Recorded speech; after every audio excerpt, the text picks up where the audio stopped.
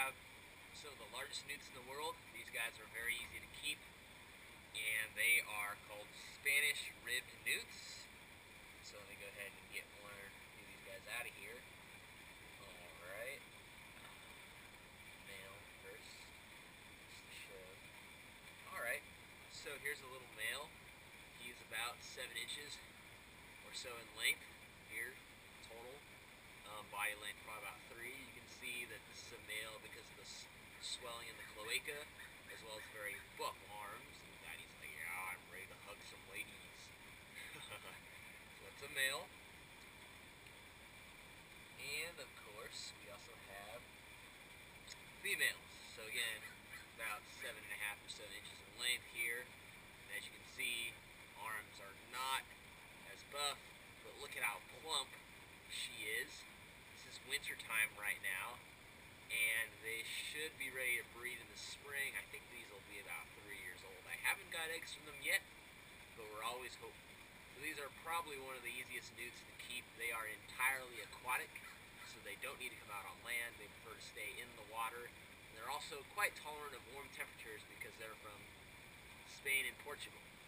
But they can also take quite cold temperatures as well. It's winter time, and I actually keep these guys outdoors, so we can take a quick look at their setup here. And I think the air temperature right now is like about 50 degrees. Nighttime gets much colder, so I don't know what the water temperature in here is, but it's got to be probably around 50 to 40.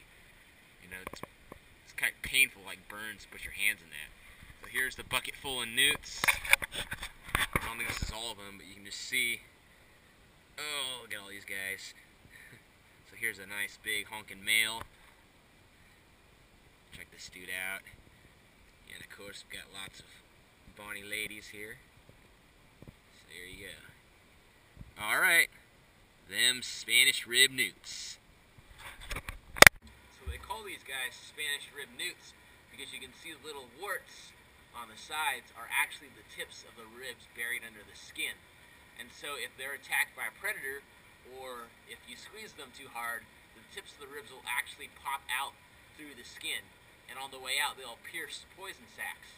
And so this is quite an effective defense from predators. If a predator were to try to eat one of these, then it would get a quite prickly surprise. And it would probably burn as well. So that's a female. We get a male. Okay.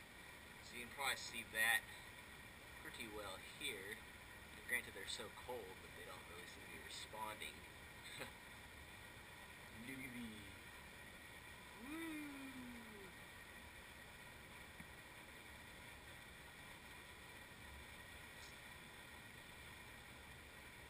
So again, you can see the orange rib tips on this male, and under those are the ribs.